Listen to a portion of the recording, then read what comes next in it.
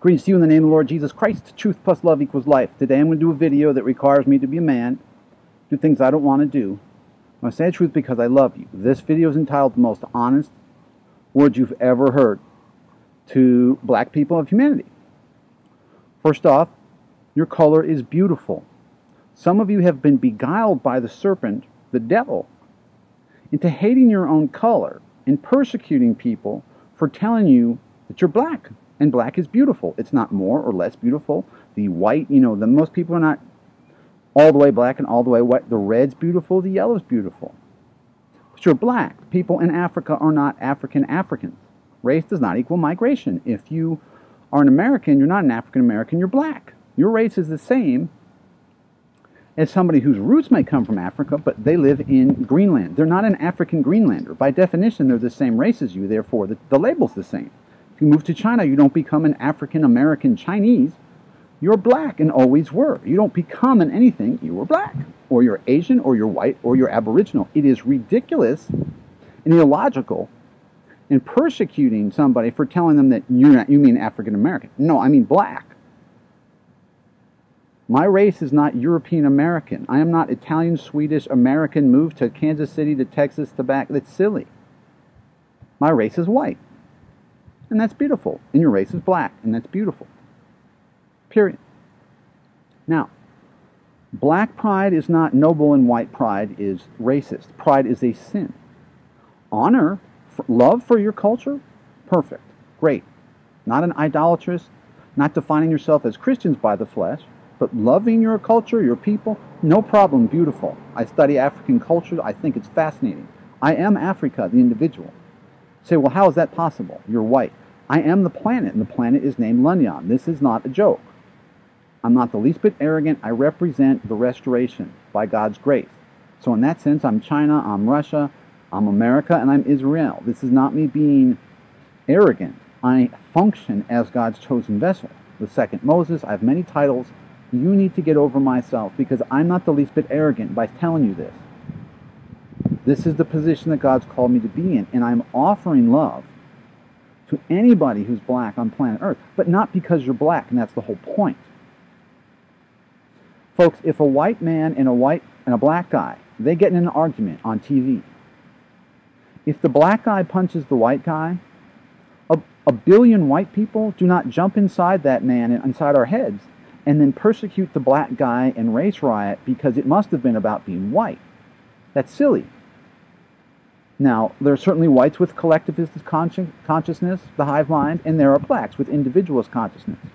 But most blacks are trained, told, that you jump inside that black man, and that he is all 500 million of us. Now persecute the white guy if the white guy beats down the black guy, when you never any reason to believe that it had anything to do with race whatsoever.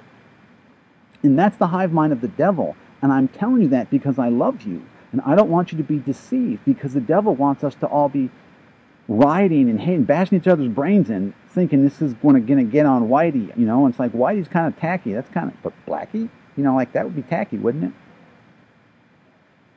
We're individuals.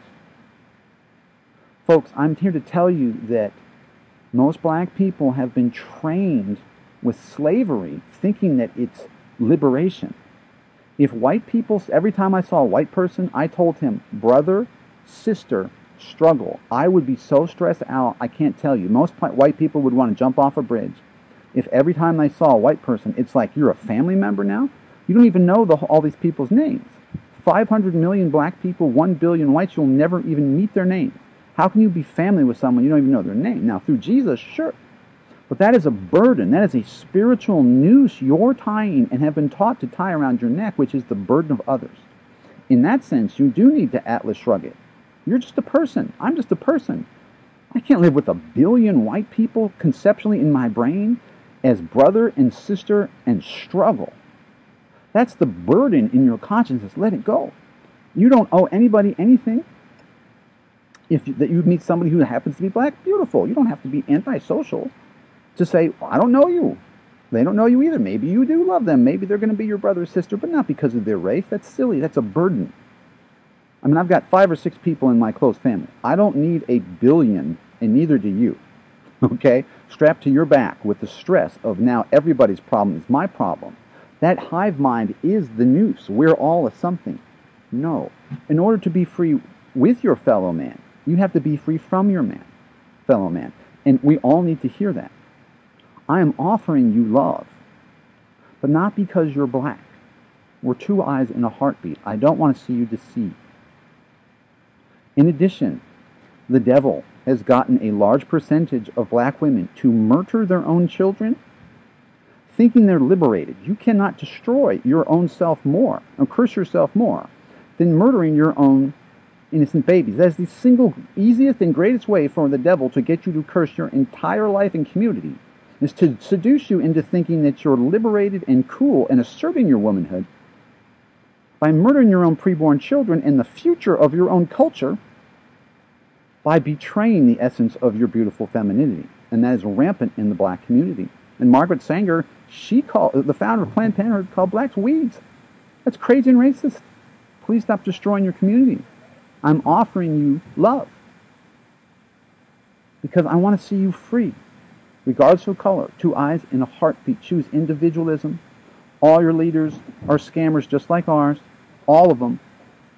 Let it go. Be free. I hope to see you all in the kingdom of heaven. Thank you.